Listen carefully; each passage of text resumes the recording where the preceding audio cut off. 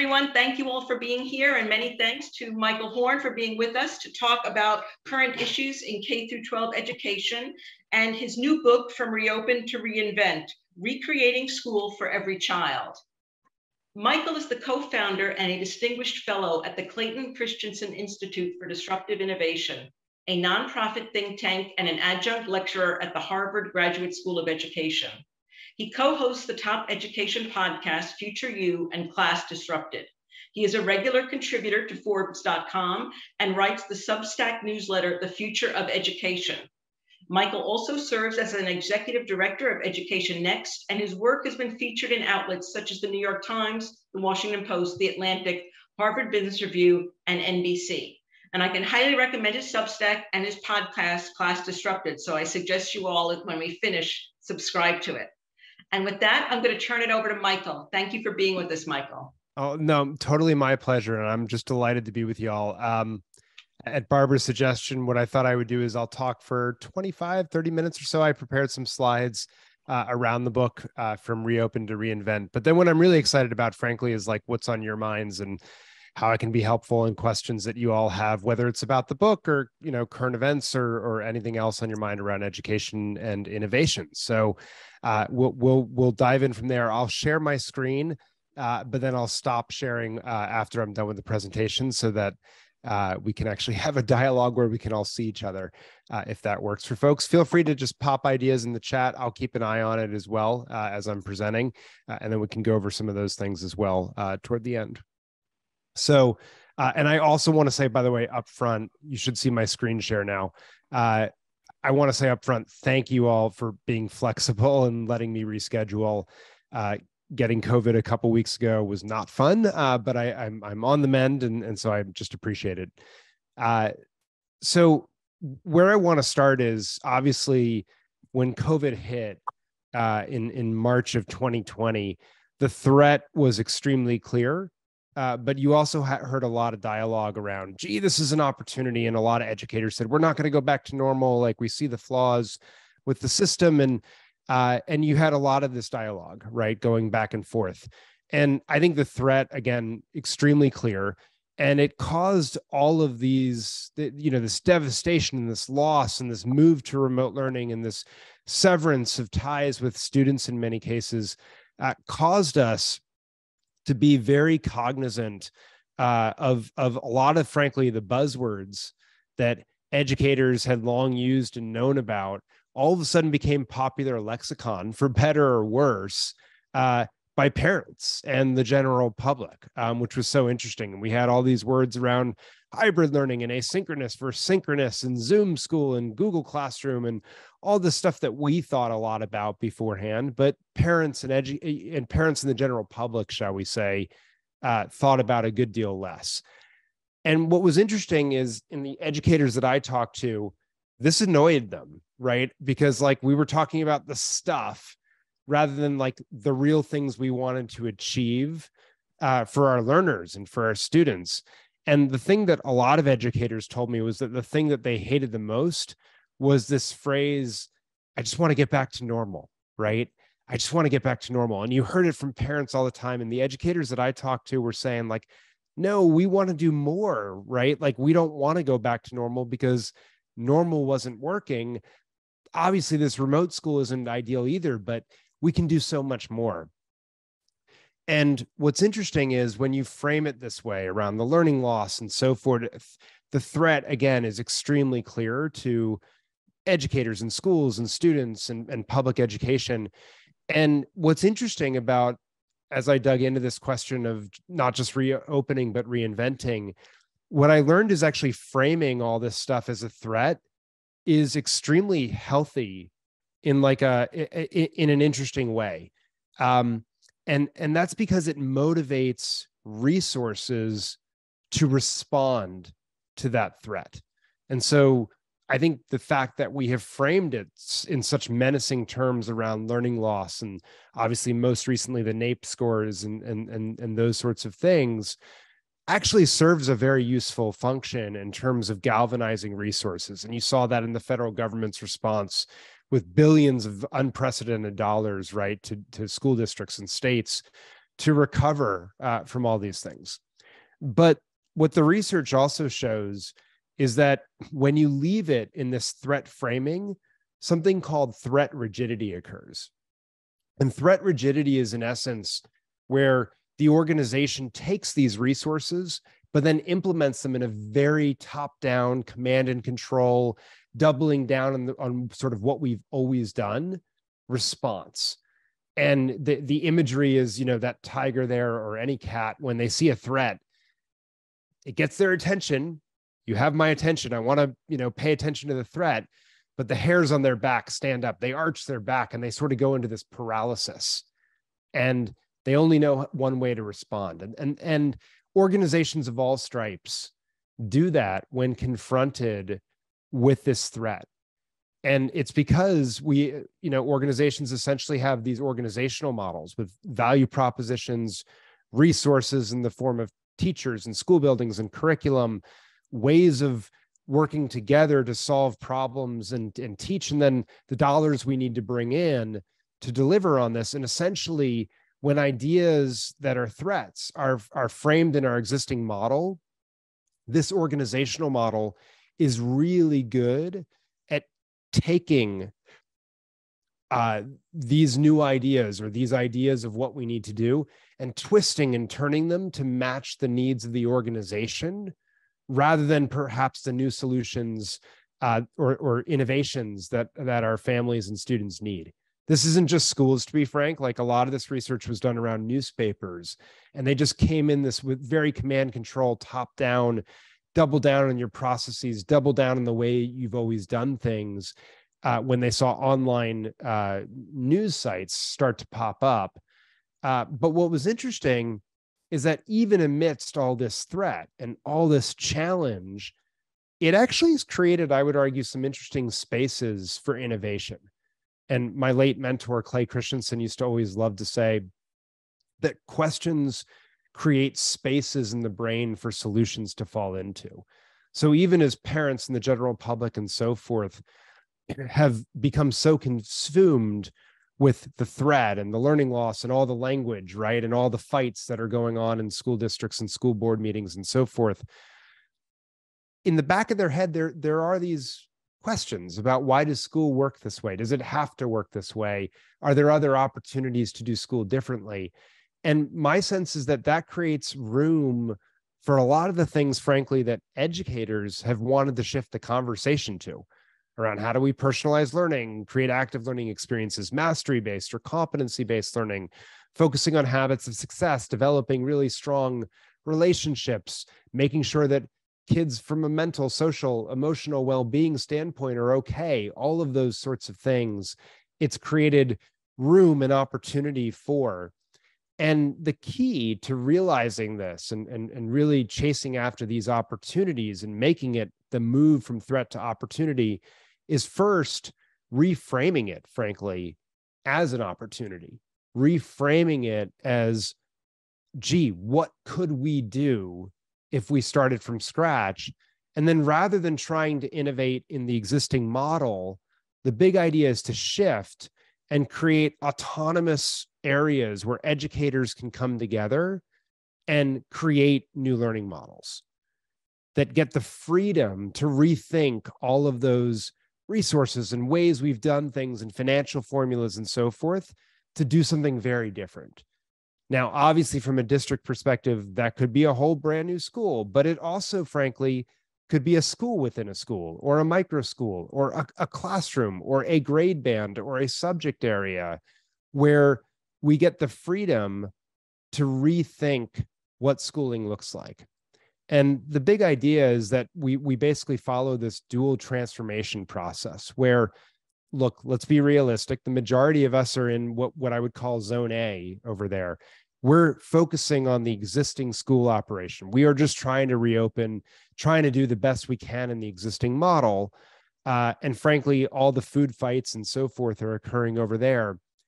But can leadership basically create these zones where educators have freedom and flexibility to recreate school for just subsets of students that want to opt in, subsets of families that are excited about this, not forcing anyone into these new models, but just these transformation bees where you can create these new models and do schooling very, very differently. And the job of leadership, frankly, in that world is just to protect these islands from the general conversation. And the really big, important idea is that these educators that get to create these tomorrow visions of what school could be, they should not be doing the traditional work. Like their full-time job is innovating and designing and creating these new models. Because the reality is like splitting your time between the old way and the new way is really, really challenging for anyone, because the urgent and the necessary of like today is always going to get in the way of those things I wanted to do or those things that I was excited about doing and so forth. And so that freedom and flexibility is incredibly important. Now, from my perspective, if we create those autonomous areas, those separate areas for educators, they can first and foremost ask the question, like, what's the purpose of schooling, right? Like, what do we want to actually achieve for our learners? Why are they here? And what do we hope they go out and contribute to society as they leave? In the book, I give a 6-part definition of like my answer to that question. But my sense is each community will have its own specific twist and turn on this. I start very high level, around maximizing individual potential, helping people discover purpose, build passions, and lead choice-filled lives. My read of the literature is we aren't naturally passionate about any one thing. We build passions as we get to work on things as individuals, and we make those choices. Participate civically in a vibrant democracy, I think, is incredibly important. Contribute meaningfully to work and the economy and the world more generally. And then this last one, understand that people can see things differently and that those differences merit respect. And that's actually a very healthy part of a society. Look, that's my answer, but I think the really important thing is for educators to come up with their answer in conversation with their communities that they're going to serve. And then to do that, you start to think about what's the portrait of the graduate? What are all the competencies and things that we want those individuals to master across a range of domains to create these whole human beings? And so content knowledge is incredibly important still, but so too are cognitive skills within those domains of knowledge, problem solving, communication, collaboration, all those sorts of things. Habits of success. A lot of people talk about that as social emotional learning or character skills or non-cog skills or, life success skills. Like everyone has their own phrase for it. I prefer habits of success just because it frankly takes us out of the political fights that occur around some of these terms. But also there's a very clear set of 16 that I list in the book around developing agency and executive function skills and metacognition and things like that, that when you talk to parents, they tend to not push back against any of those things. So like, yeah, of course I want my kid to be able to, exercise agency in the world. Of course I want them to have executive function skills. Of course I want them to have growth mindset and things of that nature. And then this last piece here, the real world experiences and social capital, connecting it to the outside world, making the learning relevant, embedding it in projects and so forth and things of that nature to really make the learning meaningful. And so students understand why they're going to go chase these opportunities. And then the last piece is like, I think schools need to very seriously think about the health and wellness and social and emotional well-being of their students, because without that foundation, it's awfully hard for kids to do all these other things and learn. So that's the perspective from the educators, I guess I'd say, as you think about reinvention. But then we get to think about it from the perspective of students. Like, what do they want? Because we can design the best experience of what they need, but if it's not helping them accomplish their goals, it's not going to go anywhere. And so the next perspective on this is really thinking about what is students trying to achieve in their lives and how do we help them get there? And so I take a theory in the book from our research on innovation, which is called the jobs to be done theory, around what really motivates people. And what the research suggests is that sort of, this is from a famous marketing professor, Theodore Levitt, at Harvard years ago, who said, people don't actually want to buy quarter-inch drills. They just want the frickin' hole, right? They want the outcome. They don't care about your way of doing it per se. They want to get, they want to get to their end state, right? That's what's motivating them. But frankly, even this is a little incomplete because it ignores the context in which they want that outcome. And context is really important to understand meaning and what's valuable or not valuable to an individual or a community. And, for example, in this particular case, do you want the quarter-inch hole so that you can hang some fancy piece of art in an art gallery? Well, a certain set of tools will be really good for that. But, the blunt hammer, bang it through the wall, not going to do the job. But if you're hanging up something or putting wiring through in the back closet of your house where no one's ever going to look, maybe just that blunt force is going to be just fine. And so really helping understand the context is important. And the way I always like to think about this is, what's better, steak or pizza? If you're lactose intolerant like me, maybe it's a fairly obvious answer to this question. But for a lot of us, we think, gosh, I don't know, I like them both.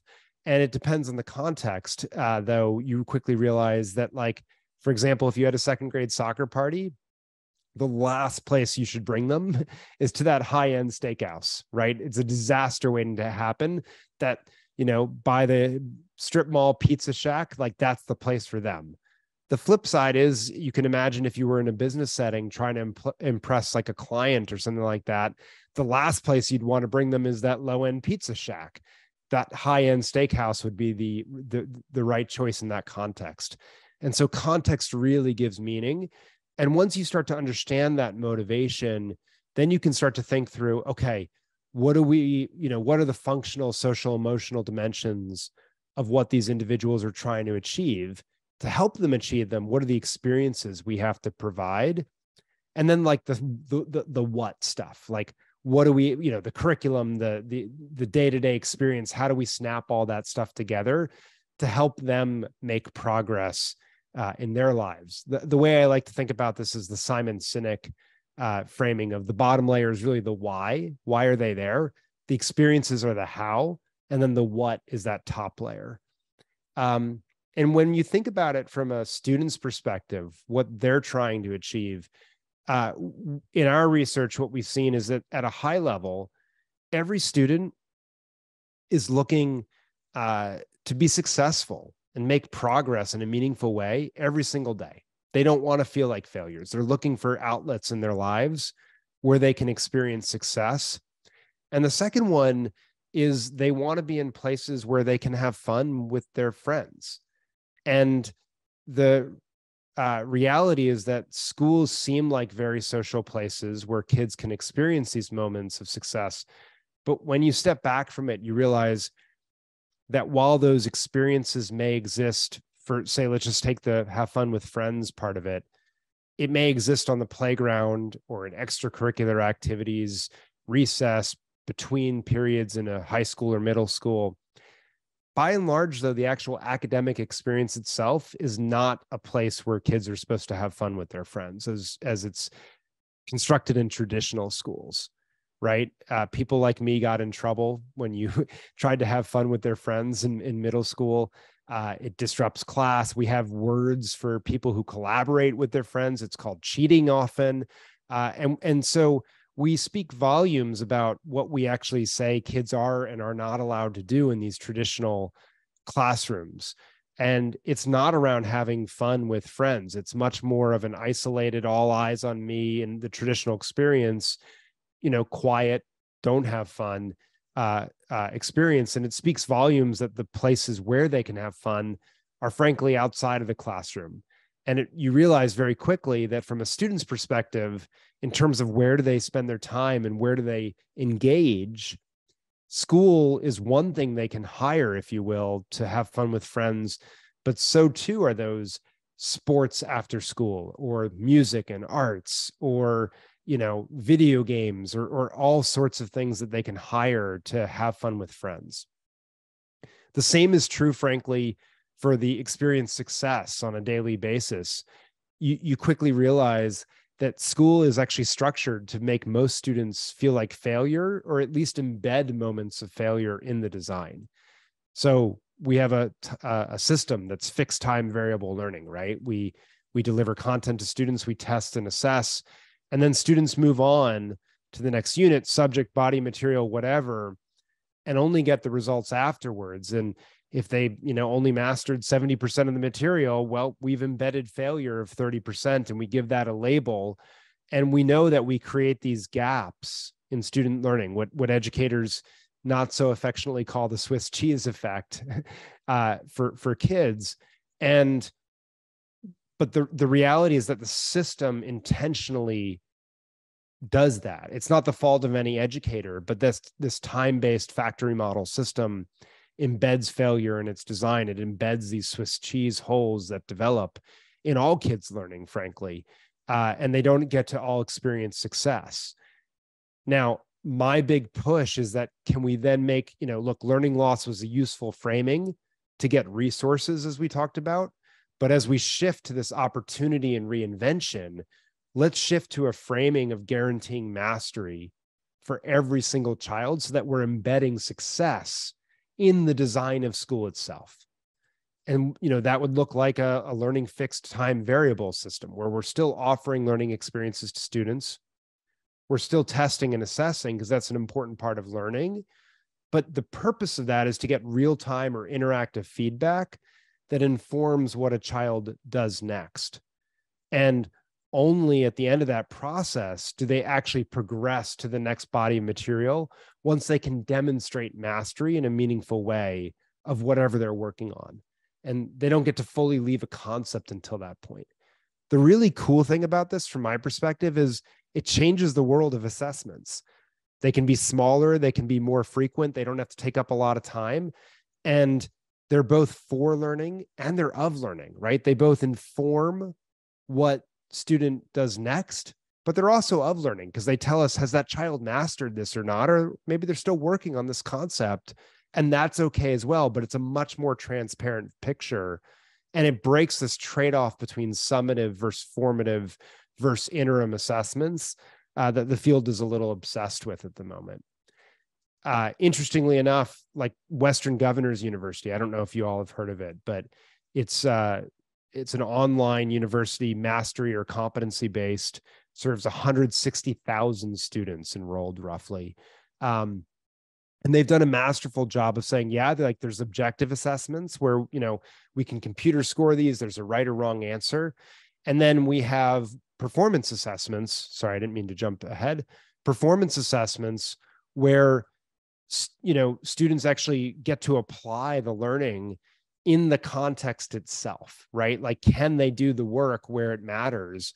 As a nurse or a teacher or whatever, or a real world project in the example of K-12 learning, which I think is so powerful that they have both of these things. And you get to keep working at the performance until you truly demonstrate mastery. And my sense also is that, like, doing this makes this part that we as educators care a lot about far more real, for lack of a better phrase, in the sense that, like, I'll just take one of these, but we talk a lot about habits of success, growth mindset, grit, working at something. But the reality is that educators can talk till they're blue in the face about the importance of these sorts of things. But if at the end of the day, I take a test and I move on, regardless of my effort, to the next unit, then we systematically undermine this notion that grit and working hard at something or perseverance is important. Or, the other way to think about it, like growth mindset, for example, we talk a lot about, hey, you're not fixed in your abilities, you can work and learn and grow. But if at the end of the day, like in the time-based system, I give you a grade and you have no ability to improve that grade, the system is sending an unambiguous signal that, like, yeah, we may be talking about the importance of growth mindset, but the system doesn't really believe it. And we know that kids, actions speak far louder than words. They're watching what we do, not what we say. And so the system undermines the very development of the things that we want to accomplish as educators in many cases. And I think it allows us to shift, frankly, this mastery-based system to a self-directed learning cycle for kids, where they actually start to set goals over time. They plan how they're going to go reach them. They do the learning, they show evidence of it, they reflect on the experience, and then they go set another goal. And it starts to embed these executive function skills, agency, and the things of that nature, which are so powerful. Two other just thoughts that I'll breeze through a little bit faster, perhaps, for time's sake, so we can have a little Q&A. But the second is around the teacher experience. And my big push in the book is that I think we ought to be doing a heck of a lot more co-teaching or team teaching, where we're not making teachers be that island to themselves, but really allowing them to work with their fellow colleagues on a real-time daily basis with students. So obviously the backdrop is very clear. There's a lot of unhappy teachers. Some are resigning, all sorts of debates over who's actually resigning or not. But we know that there's a shortage of substitutes. There's a declining teacher pipeline. But I'd argue like this picture wasn't all that bright before COVID as well for teachers, because we've just been asking them to do so much, from tutoring to mentoring to facilitating the learning experiences, curating content, designing learning experiences, evaluating student performance, counseling, and being that, social emotional backstop for many kids, delivering content, like on and on and on. All these things we've been asking teachers to do, which is effectively asking them to be superheroes. And while many teachers, and I'm sure many of you on this Zoom, ably step into it, it's just not a fair ask in my mind. And I think it goes, there are better ways to do that, that if we can create larger groups of students with a few teachers that get to work off each other, or Arizona State Teachers College is doing a lot of work right now with districts around creating these opportunities for teams of teachers and teachers to specialize in different areas and things of that nature. I think it's a really exciting set of experiences. In North Carolina, Public Impact works a lot with school districts around multi-classroom leaders and things of that nature, right? To create very novel human capital experiences that frankly creates a bigger web of support around the teachers themselves, but also creates a better web of support for students themselves. Because if a teacher needs to be absent on a given day, then that's okay, right? Because like there's two other teachers in the large learning environment, the continuity continues. There's no loss of learning or opportunity or connection for those students. And we've created a way more flexible teaching environment where like, it's okay if you have to take a day off because your kid's sick at home, or you need to go attend to something for yourself. There's almost no profession that I can think of where we've attached the stakes we have to like that single teacher missing a given day and the impossibility of that burden on individuals. And it also ignores, I'm going to skip the theory of this for time's sake, but it ignores a lot of the research, frankly, around what motivates teachers, what motivates employees, and systematically undermines that in a lot of the ways in terms of the way we've designed the job.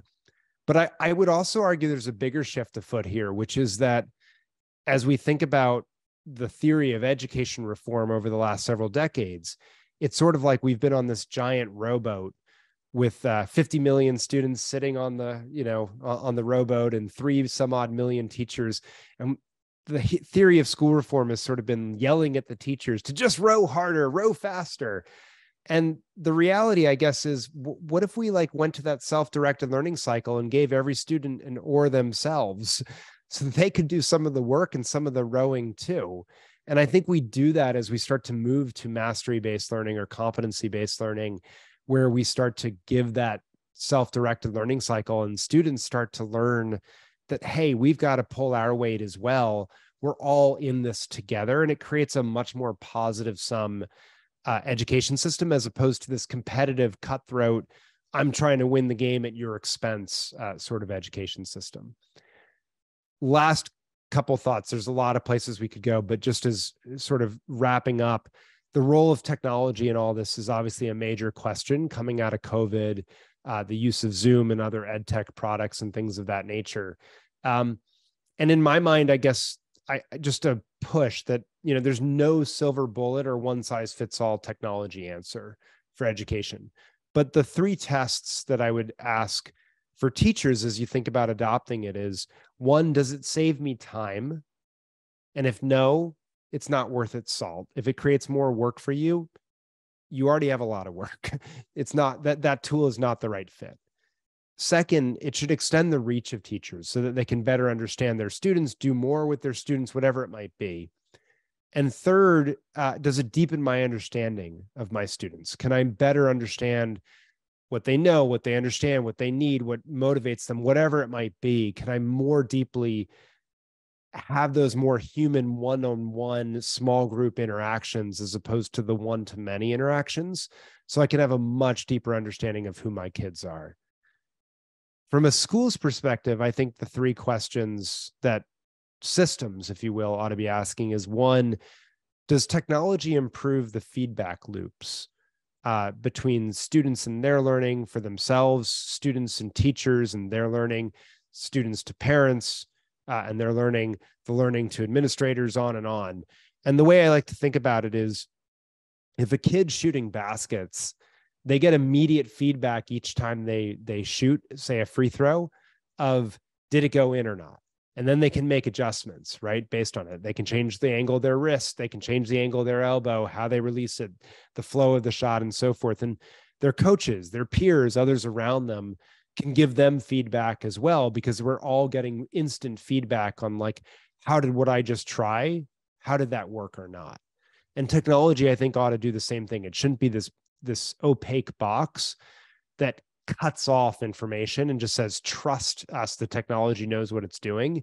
It should be empowering educators and students to take far more ownership of their learning and understand what they need to try and the strategies that they're working on. The second thing is, I think technology is really good at offering experiences that we cannot offer in the physical proximate environment in which a student is. So that might be a particular class that child wants to learn, or a particular subject area, or connect with an expert in the professional world, or a professor somewhere, or whatever else it is, to learn a particular thing. It might also be like virtual reality or simulation for a field trip, say, that we can't get access to, or a science lab. I want to do something that only MIT has the equipment for. I want to do it in my classroom. Virtual reality is a great way to bring that experience in, because we can't afford all that lab equipment. That's where I think technology can play a second really important role. And then the third thing, frankly, is like automating all those laborious manual tasks, if you will, the non-learning stuff, the drudgery, if you will, to free up teachers to do what teachers do uniquely well, which is connect with students at a human level that a machine will never be able to do. And I think anything that frees up time from the administrative tasks that are more rules-based, perhaps, is an incredibly important role for technology that it can play as well. And so I think I'll leave it there. Hopefully that's a helpful framing with some juicy thoughts to get us going. It's a little longer than I meant to go. I apologize. But looking forward to the conversation.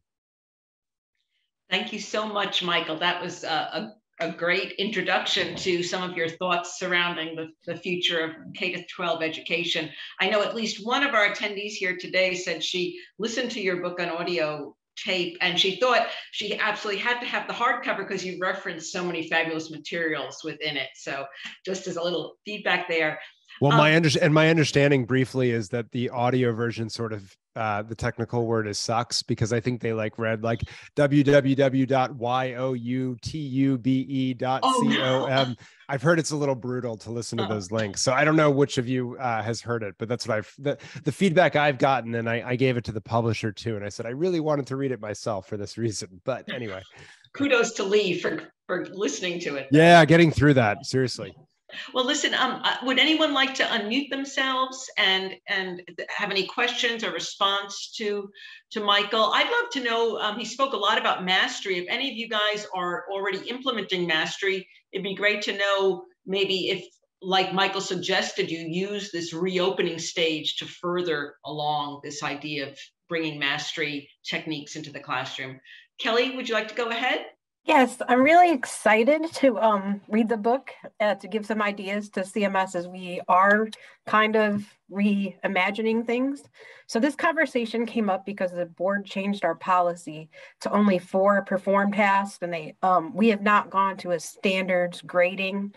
And so we kind of like those of us that do mastery learning, we're still trying to fit it into the grades of before's box, where the students would like, in your book, I'm wondering like how you address standards and with the time, because we have to go by quarters. So would you do the standards by the whole class, or would you do the quarters like we do now, or we evaluate halfway through, and then would their child's grade be based on the mastery? Just kind of how it fits into the performance test and how we can reimagine it. And yeah, I love the question. And if I don't fully answer it, then come back on and amplify what I don't. But what I'll say at a macro level, the book takes the standpoint that like starting with the grading is the wrong place to start. Like we want to start with the mastery of the learning, and then we can call it whatever we want on the back end, right? But I see a lot of school districts changing the grading as opposed to actually moving to mastery learning and insisting on the mastery, right, for each individual. And that to me is like the paramount first step.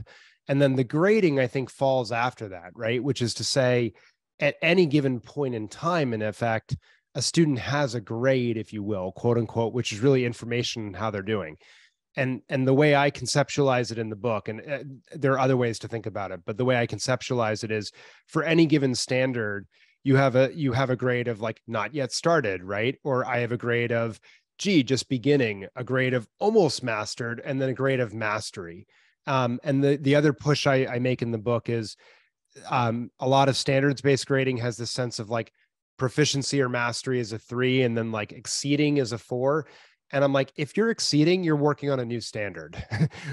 Like, I think that doesn't make any sense, right? That's like a relic in my mind of our extra credit, like, for like being helping the teacher clean up the lab or something. Yeah, that's like so true, because in Mastery Connect, which our district switching to, you say like 4 out of 5 is good. But for me, like once they hit 80%, 90, then we are going into the next level. And so I'm like, how are we using this data?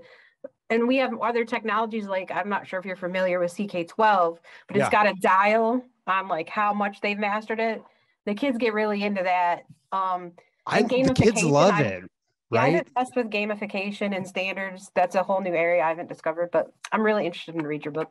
No, but I'm totally with you on this part. Like the kids love it because it makes the rules of the game far more transparent to them. And kids love that when like, not only do I know the syllabus for like the next quarter or the next semester or the next year, but like I actually know what I need to master to graduate high school. Like all of it is there.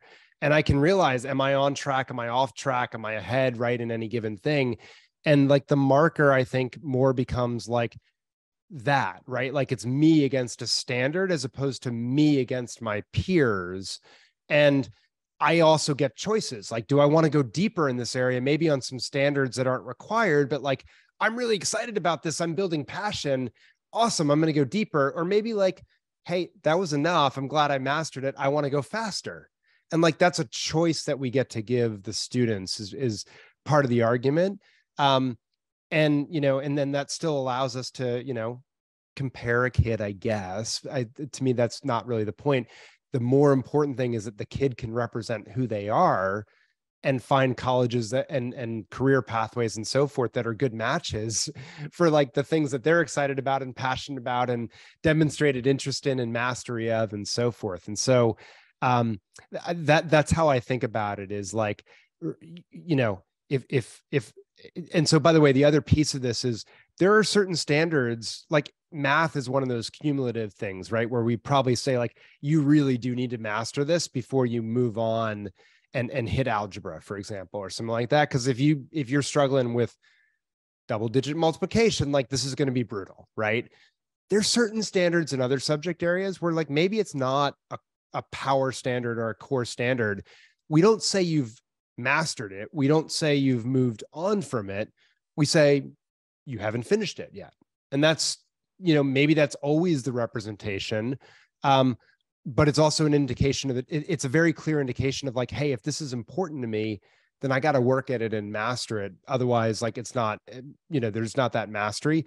And I think the cool thing for the school then is to think through, okay, what are the things that are really important that every child masters for graduation? And what are the things that we're a little bit more okay with if the kid says like, that's just not me. I've worked at it. I've shown you I've worked at it, but like, I really want to go deep on this instead. I think some of that flexibility, particularly as kids get older, is kind of cool because it gives them more choice over time. And in your book, does it have suggested maybe routes for a math teacher? We don't have textbooks, or like we're doing a lot of research on our own. So where we can get the project-based learning with the power, I just wondered if you had resources in there. Yeah. So the book has a bunch of videos, which I think was what Barbara was referencing, of schools that have made these jumps or different methodologies and things like that. So you can certainly check those out. I try to not recommend like products or things like that in the actual book itself. I know a few crept in because like the story was unavoidable without it. But frankly, Barbara has my email. Like, I'm happy if you want to just ask like, hey, have you seen something really cool that works here, or someone that would know? Happy to trade ideas on that stuff over email, because it's fun to geek out on like where we get these ideas. Because I do think the real beauty is like, and I just finished the book Grasp by Sanjay Sarma, which I highly recommend. But I think it does the best job of like debunking the fight between the constructivist versus the behaviorist camp in learning, and being like, this is the biggest false dichotomy in the world. Like, of course, the plot and like having a purpose and projects are important, and scaffolding the learning and making sure they learn the knowledge is important so they can do meaningful projects. Like, both are important, right? You never throw the kid into the deep end and without knowing something about swimming. But you're also not like learning the stroke for its own sake. You're doing it so you can do something in the water. And so I think it does a really good job of thinking about that. And to me, that's the really exciting part of this, is weaving these big questions or projects or problems or whatever it is with the knowledge and skills, so that it motivates learners to say like, I want to go figure that out because that's something meaningful. I have a question about the information you shared about like the disaggregated instructional model. That is really compelling to me as I think about like wanting to leverage more interdisciplinary learning in our school, but also about how lean our staff is. And so I'm just wondering what advice or suggestions you'd have around reframing and staffing models in places where like we're really lean in terms of personnel, but also really lean where we're in terms of like finances, and how can we really sort of like leverage that model in a way that pushes toward the disaggregation and differentiation that you're speaking of, because I feel like that would be a game changer. Yeah, I love the question. My sense is, frankly, you have bigger learning environments with more kids, so that you can, it might be 3 teachers with 90 kids or something like that, or 4 teachers with 100 kids, right? Or something like that. And maybe 3 of the teachers are fully certified and one's a parapro, right? Or something like you can start to do things, imagine things differently there.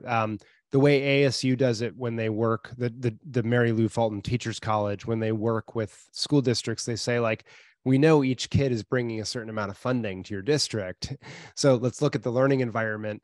If that's, again, I'm going to make it up, like if that's $300,000, yes, we know some of it goes to the district and the administration, but like you have this amount of money. How do you want to spend it to staff it, basically, right? And maybe you decide like, actually, we want to have a counselor in, in every single learning environment among those 3 or 4 adults, right? Like we want to change who we're hiring and the expertise that they bring in, and the other couple will be the subject matter expertise. Or, actually again in Grasp, like does a great job of saying like, well, if we reimagine courses instead of like around like learning objectives, like, well, of course you're going to want to have like, you're thinking in his examples, like artificial intelligence, of course you're going to want to have the computer science person alongside the math person, but you're also going to want to have the ethicist, right? And the philosophy person like there to like think about the dimensions of this question. And like, I think you can start to get there with the high school as well, once you realize like, wow, if we get to restructure human capital, that gives us license to do like a whole bunch of things very differently, right? Public Impact in North Carolina, the nonprofit consultancy, they do a lot of work also with schools, helping them figure out these restructuring on the human capital side, and they actually find often that it saves money in some ways. I don't fully know how that ripples through, but that's what they found in their findings as they create these bigger webs of support. So I all to say, like, I think the challenge of the budgetary situation, which maybe it's less of a challenge at the moment, but it's going to be a challenge certainly when the ESSER dollars runs out, right? Maybe it's actually an opportunity to actually force some of this reinvention and create a better profession for teachers, because y'all deserve it. Yeah, I feel like that was the other really resonant point, is just like, we are asking so much all the time of our teachers, and how can we have to start thinking creatively about mitigating that for them in order to increase their capacity and efficacy. Yeah, I mean, and we just would never do this. And like, I'm sure there are other professions where we do this, and I don't know of them, but most professions have evolved away from like asking the one superhero to do every single task, and have created these divisions of labor or ways to ping pong. And it doesn't even have to be formal, frankly. Like obviously the slide I showed was a very specific way that we divided up the, those roles. But it can be also much more informal. Like you go into a Montessori classroom, for example, and they're just bouncing off each other so that they can be working in small groups, right? And getting to know those kids and assess them better. But my observation, frankly, is like, I know as a teacher, like the data is just not my thing. Like I love to have someone alongside me and they're charting, I do a case study classroom at the class that I teach. I have someone alongside me who's charting, who's saying what, how many times, like participation, right? Like all that stuff. And they can help me think through afterwards, where are my blind spots? It's just not my strength. And so I don't specialize there. I mitigate it, right? And I get to double down on my strength, which is I love sparking conversation and the questions of the students and pushing them to think and answer it themselves, right? Like I love that part of it, and unpacking these concepts. So I lean in on that piece.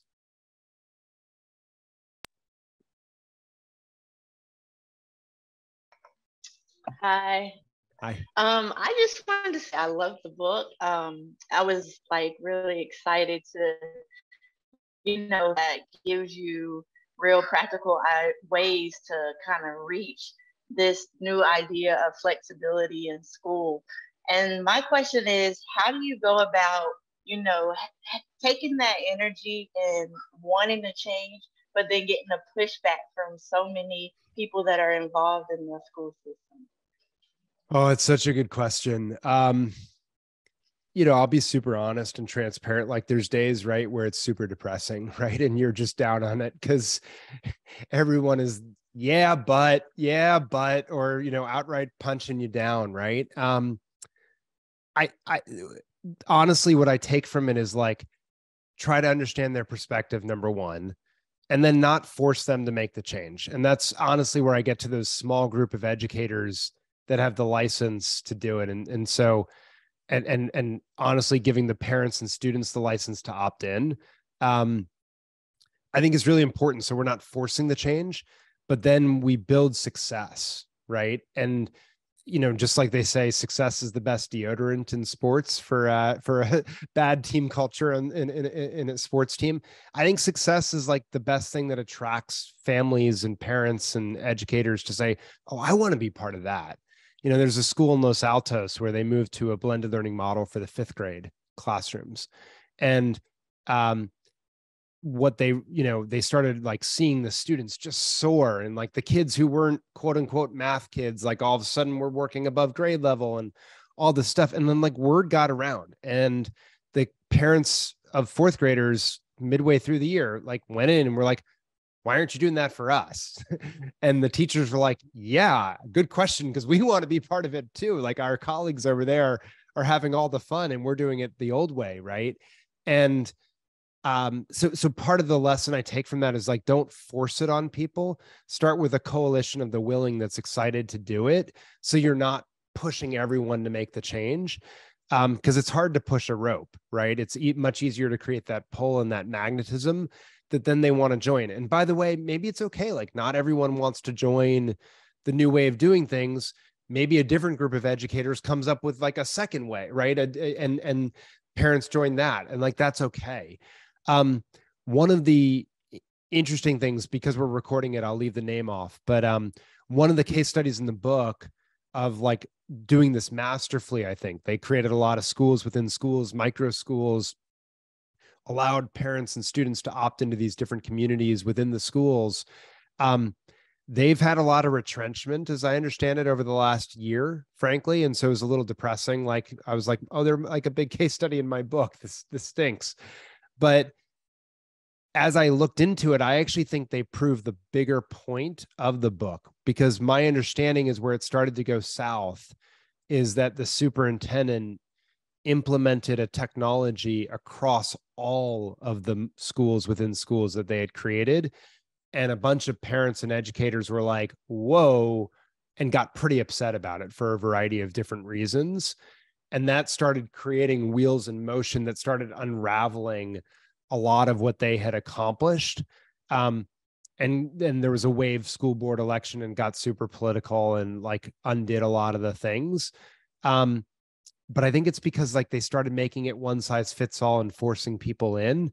And I guess my big takeaway from COVID is we already knew that there was no one size fits all way to educate a kid.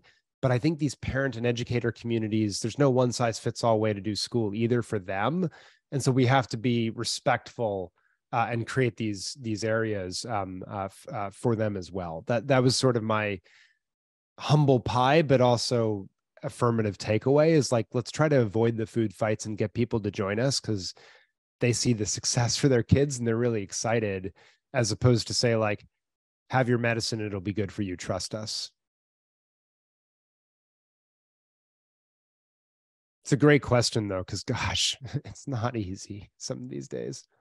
And Andrea, this may have happened before you joined the Teaching Fellows Institute, but we had a session with Linda, her last name is escaping me, of Resilience Alliance, and it was on successful change. And I've put our YouTube video of that workshop on there, just because that could have some tips for you about how to get people on side in those sorts of situations. Yeah, I participated. Yep, I participated. Good. Okay, great. Yeah. Can't remember who was there or who wasn't, but for anyone else on the call. So, and that can help in that.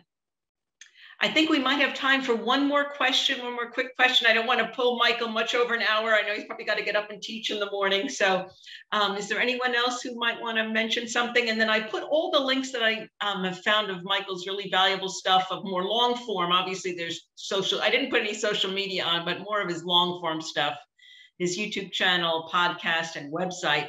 And you can sign up for all of those things on there, which can give you can look past and search on their search functions in there to find any information that might pop into your mind tomorrow after we meet.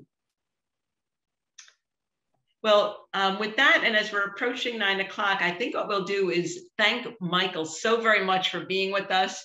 And as always, guys, you know what? I just ask that what you do is you share what you've learned here with TFI, share the book you've received from us with a colleague, or maybe even your principal, if you think that's appropriate, and spread the good word about what Michael is doing and how he's thinking about education for the future. So with Well, that, and I'm let going me to give just, yeah, and let me just thank you all, frankly, from the bottom of my heart, because like there isn't anything more noble than what y'all are doing. So I got two little ones who are hopefully asleep. We'll find out. But they're, but you know, it's incredibly important and it's incredibly hard work, and I'm incredibly appreciative of what y'all do. So thank you.